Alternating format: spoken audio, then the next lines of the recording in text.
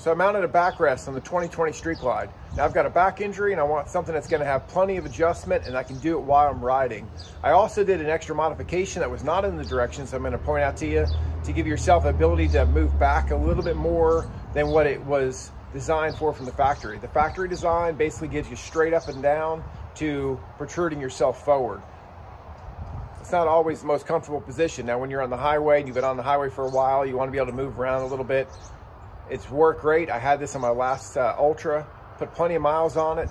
That's why I went back to it. You can go to Amazon. You can find them a lot cheaper on Amazon. I don't know the quality of that. I don't know how well the adjustments work on those, and I don't know how long they would last. So I went back with what I know works. It's one thing you know about the Harley products. When you buy from them, spend a little bit more, but know you got something that's gonna last. So let me show you the install. And it's finished product, but I'm gonna show you exactly what it took to do the install, where everything goes, and the modification to give yourself a little bit more room. Okay, so this comes in 3 different pieces. This is the actual main assembly. Now this comes completely assembled. This is a piece, this whole assembly is a piece. This cable is a separate piece. And this little mounting bracket down here is a 3rd piece. Well, let me say actually there's a 4th piece because the cable runs to this mount. So let me explain how we did this. So as you start this process, you will first come over and pull out the little clip on, this little clip here on the side. There's one on each side, just so you can pull this up out of the way. You don't have to disconnect it, you just pull it up out of the way. Then this bracket, as you can see, this bracket is separate from the main. You just put that down, you put the bracket down, you put your 2 bolts through, you'll be able to reach underneath here once you pull this off and start the nuts on here by hand. Now you can just leave them on there loose. You don't actually have to tighten them down. You don't want to tighten them down until you get this bolt in and these bolts on, because you want everything to have a little bit of room to get everything started, then tighten it all down at the same time. But here's note to self. Now this is something I did that I did not do on the Ultra. This bracket right here on the bottom, it shows when you mount this that this bracket goes behind this bracket. As you can see, it comes down and I overlapped it over the front. It shows that I was supposed to overlap it, or not overlap it, I was supposed to go behind it, tuck it in behind it. So instead of this bracket being on top of this bracket would have been behind the bracket. Now in order to make these holes line up, once I moved this in front, I had to make the hole slightly bigger. So my next step was to take the bracket, the whole bracket back off of the bike and drill that out. Now that will give you more room, and I'll show you that in just a second.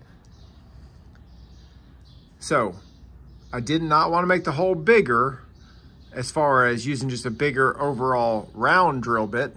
I wanted to make the hole longer. I wanted to elongate the hole to where when I put it in place, my bolt would go through. You'll understand completely when you put this in place. So what I did was I took the bracket back off of the motorcycle. I used a drill bit that was the right size that already fit in the hole, and I just elongated the hole. Now, when I did that, of course, I was exposing raw metal. I used a little bit of touch-up paint, whatever touch-up paint you have. I had black, so I put black on it. But whatever you've got for touch-up paint for your car, you know, if you had a different color, that's fine. You're just protecting it from the elements. And of course, you're gonna be covering it up so nobody's ever gonna see it. So once I drilled this hole out that was in this bracket down here is still loosely mounted to the bike. Never touched it. Just this bracket, just this main piece. Take it off, elongate the hole.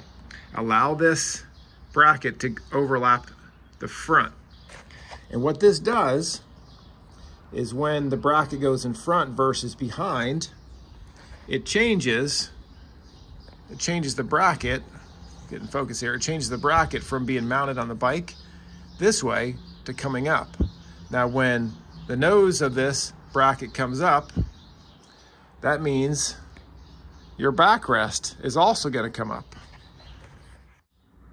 So here is the seat in position with it overlapping. When I say overlap, again, I'm talking about the bottom. The big bracket overlapped the front bracket. So this lip is out in front. That changed that angle. It brought it up a little bit. And in turn, when I'm leaning against the backrest, I'm now here. Before, when I leaned against it, I would have been about here. Now that does add up. I'll show you with the seat on the bike in a minute, and you'll see the difference. So again, it was mounted about here, and now I'm back here. You might say, well, I only get a 1/4 inch, but this 1/4 inch-ish that you're moving the bracket to the front, that adds up by the time you get all the way back here. So let me show you the next step. So at this point, you've got your bottom bracket still on, loosely mounted. You've taken your main bracket off, you elongated the hole a little bit, touched up the paint, let it dry, and you put this bolt, you put it back on the bike, put this bolt in, and you put these 2 bolts on. Once you have everything in place, you got 2, 3, 4, 5 bolts all in place, loosely mounted. You know everything's good at that point. It's sitting on the bike nice and centered. You tighten them all down. You go through and you just tighten all 5 down. Now, this hardware comes with the kit. This washer comes with the kit. This turns by hand, and this comes on your bike already. It's already mounted on your bike, so you just took it off and screw it right back on. It does have this plastic washer underneath to protect the paint, and of course you're going to leave that in place. It protects the paint, and it also holds the thread of this bolt through, so when you screw this hand turn on, when you see basically this nut on, it's holding that bolt underneath in place. So, okay, so now this whole assembly is now mounted to the bike. At this point, you will not have the cable on yet. You will not have the side adjustment on yet. So that brings us to our next step. This is the adjustment for the backrest. Now you mount this on, and you're gonna love this, because this is just at any point, you just lean against it and you can pull up and adjust your backrest. Pulling it up will make it come forward. And so when you pull it up and lean against it, you can make it go backwards. So you can adjust it at any point while you're riding. Now to mount this bracket comes in, and this little piece is separate. So you just put this piece onto the bracket. Make sure you've got it right side up and not upside down. And it comes with a little screw and nut for the back, and you just mount this to your bracket. Then take your bracket and mount it to the bike. Now I'll show you back behind here. You can see when you mount it to the bike, there's 1 bolt at the top and a little metal clip at the bottom so it can't slide anywhere. This falls right inside here and it can't go anywhere. On your top side, you have this 1 bolt. Now this bolt, when you originally try to put your bracket on, you'll have a plug wire in the way. This plug wire will be over here.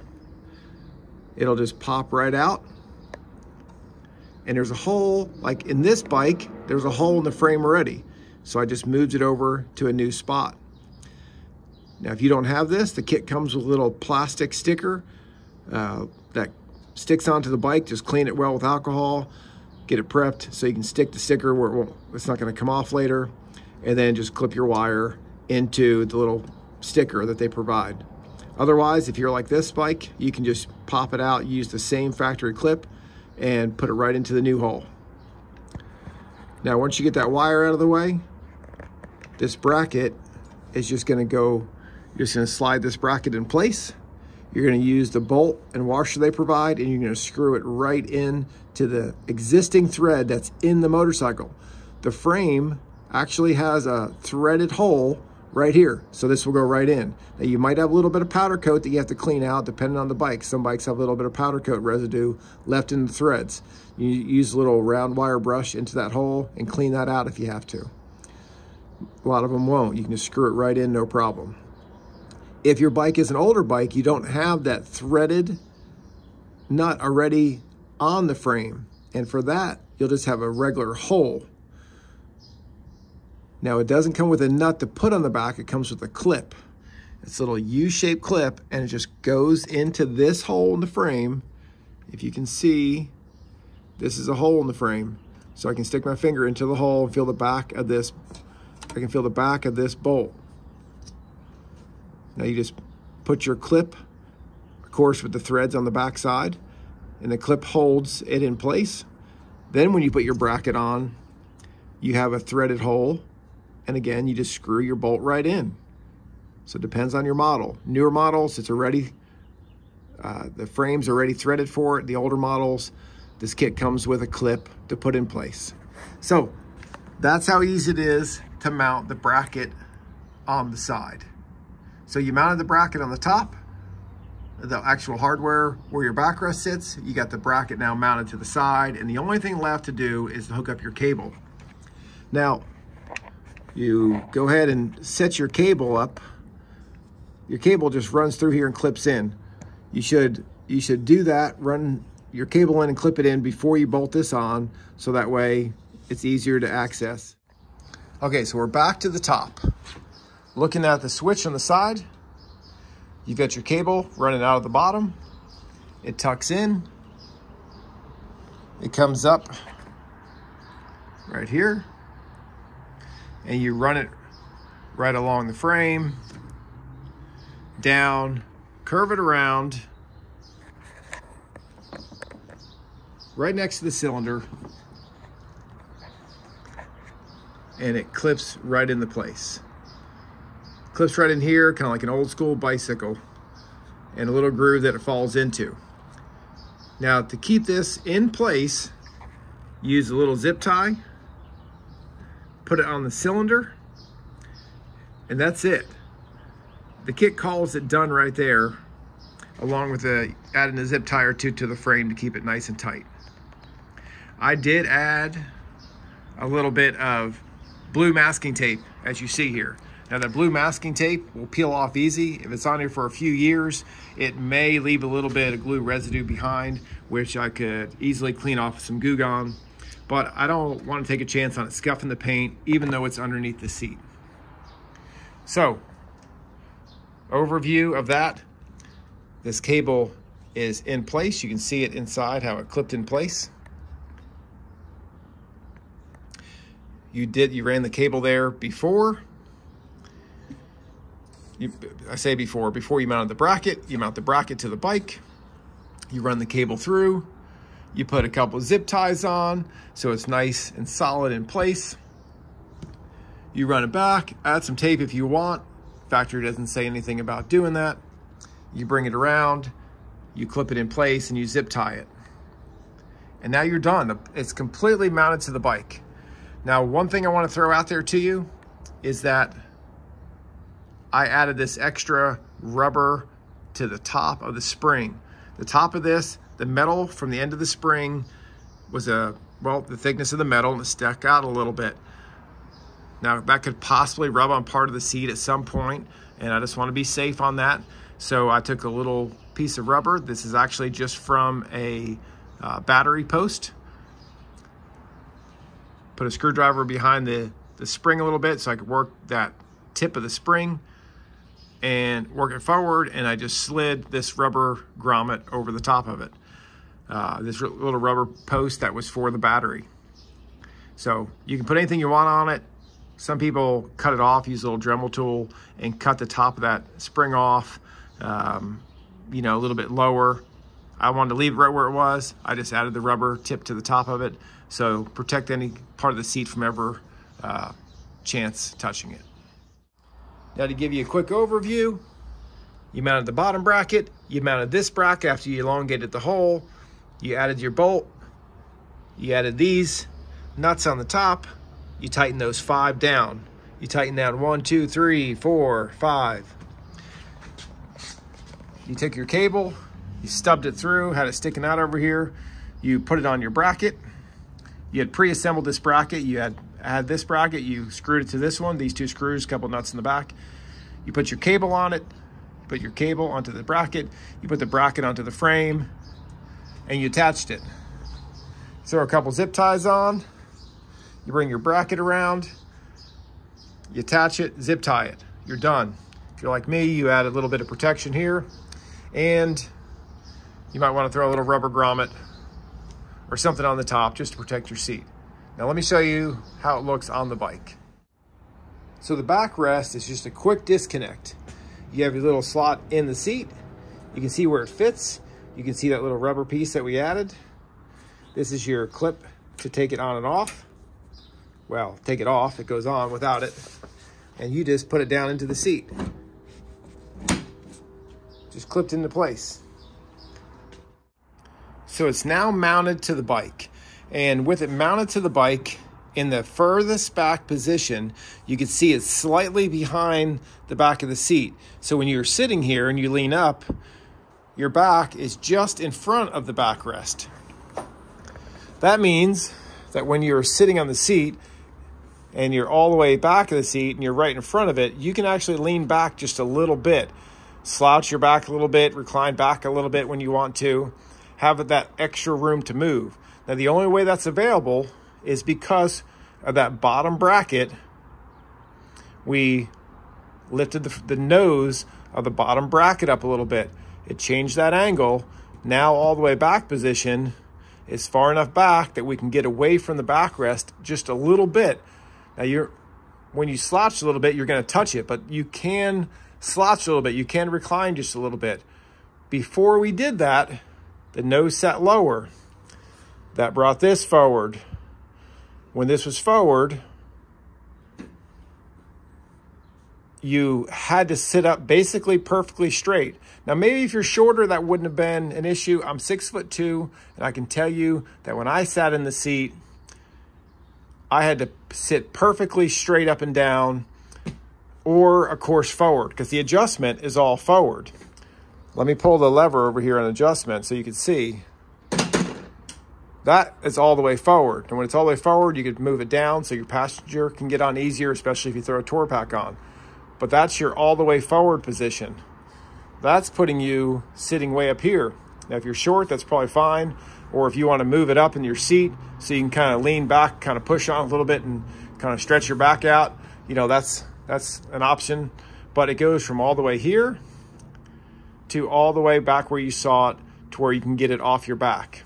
Or mount it where it says from the factory, and you can go from here to the back of the seat and never get away from it. So that's the install. That's the little modification that I did to make it a little bit more comfortable for a taller rider, or for anybody that doesn't want to have to lean against it the whole time.